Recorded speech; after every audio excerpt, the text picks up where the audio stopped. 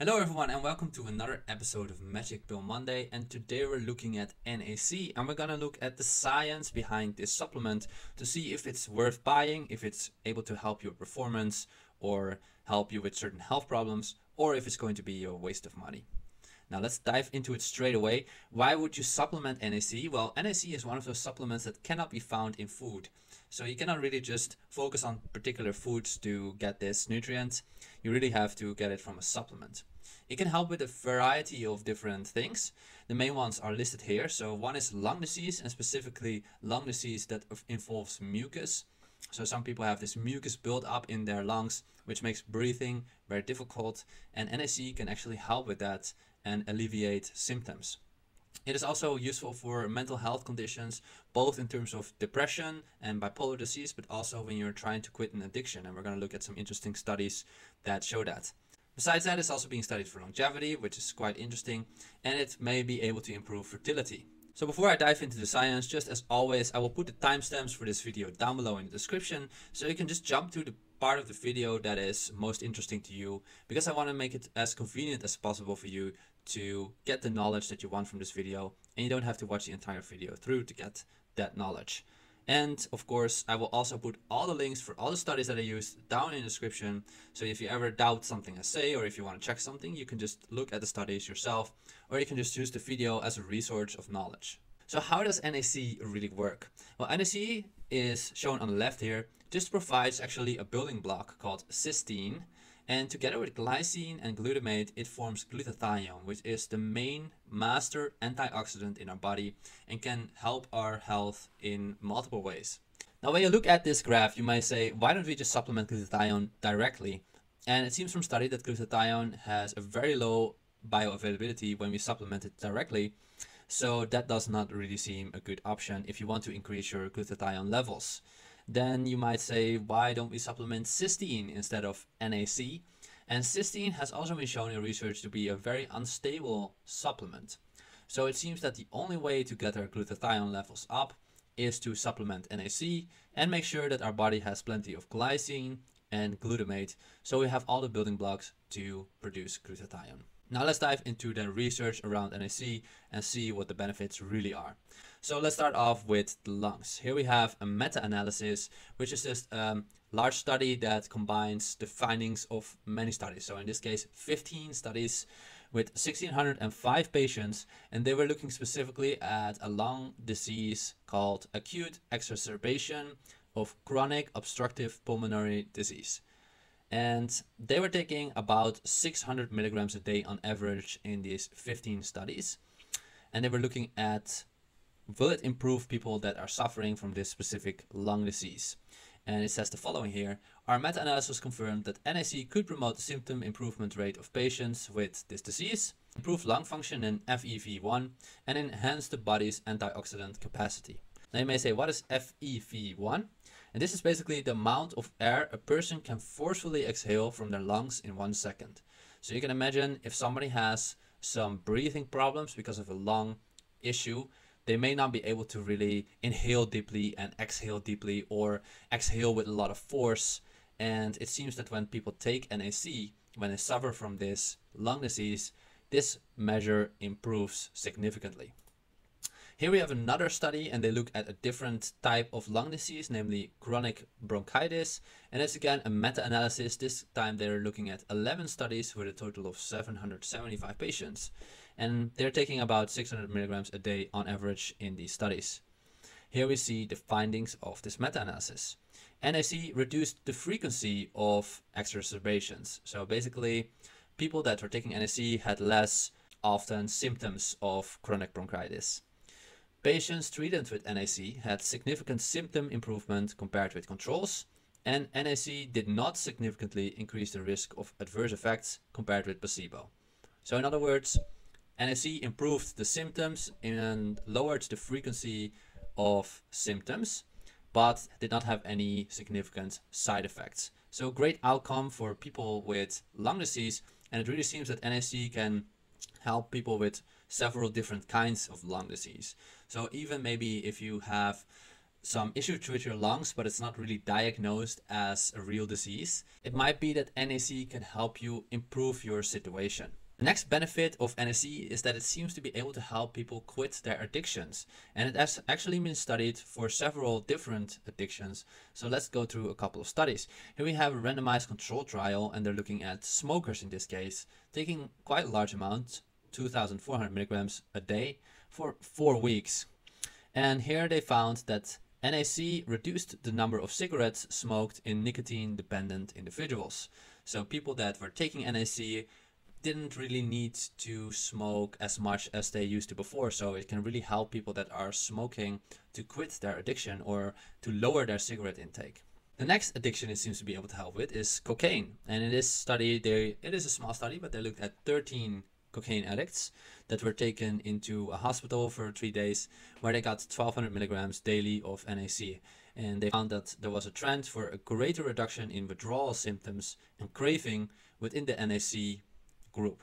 So people that were taking NAC, they didn't have this as much withdrawal symptoms, and they also didn't really crave cocaine as much as the people that were not taking NAC. So again, it seems that NAC can help people more easily quit cocaine addiction. And the final addiction that we're going to look at this time is marijuana. And in this study, we have 24 addicts that were taking 2,400 milligrams daily for 4 weeks.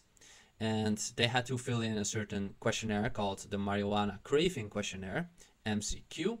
And the study provided the following conclusion. Participants reported significantly reduced ratings on 3 of the 4 MCQ domains over the course of the NAC treatment. Now, in easy words, we can just say that what the study showed is that people that were taking NAC had a significantly reduced craving to marijuana.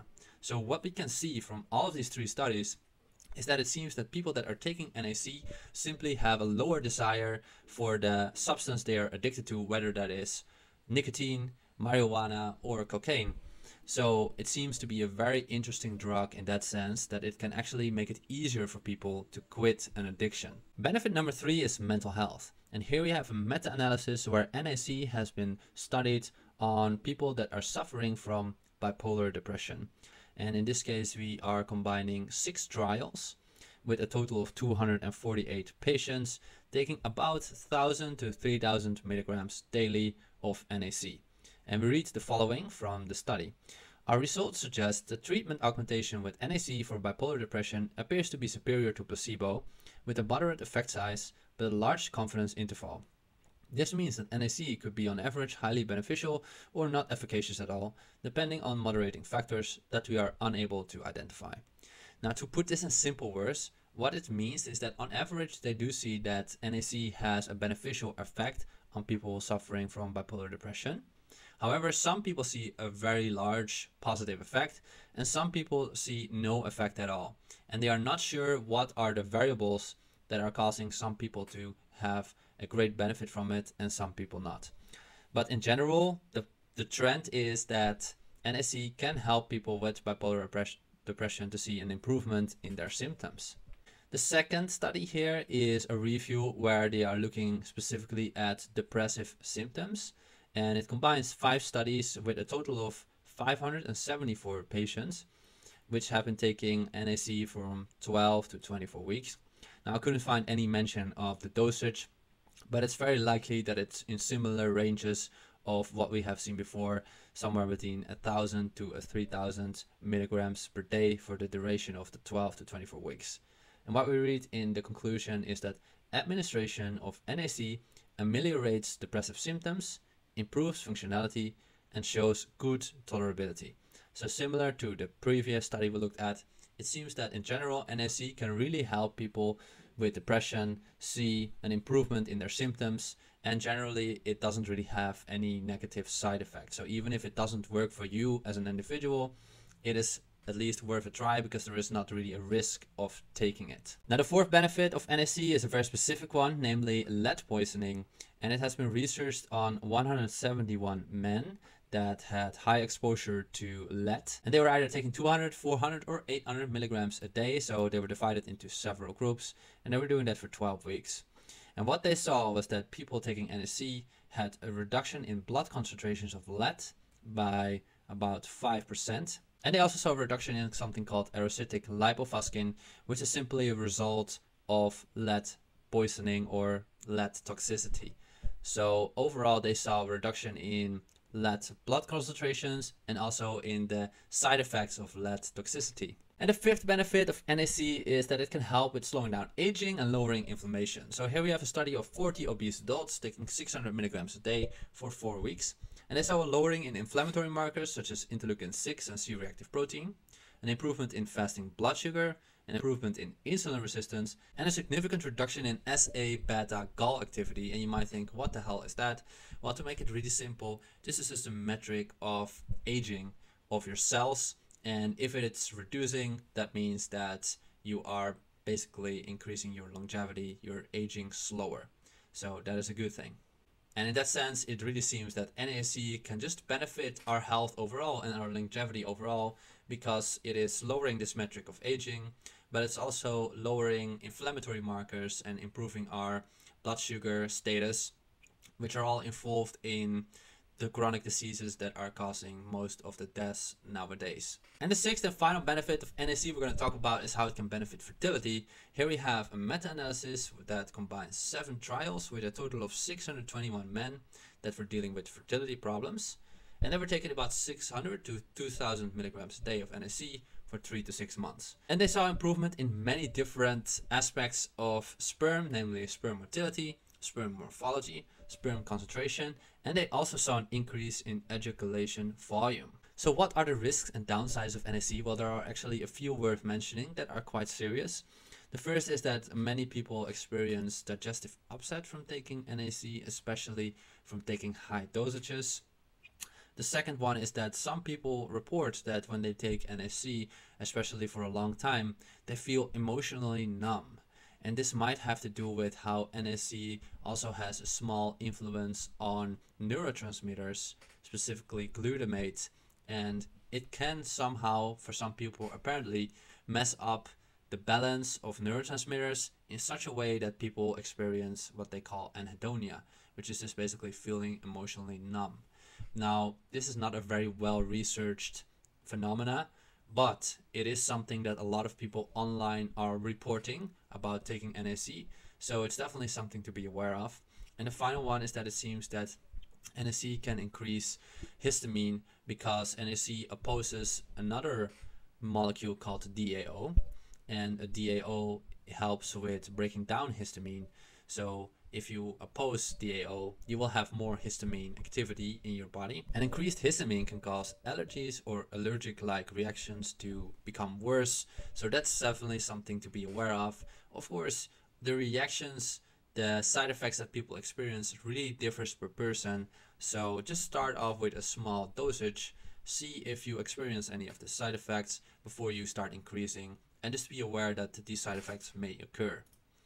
Now, when it comes to the dosage and quality, you typically see dosages between 600 to 2000 milligrams a day, but the highest I've seen is about 3000 milligrams a day.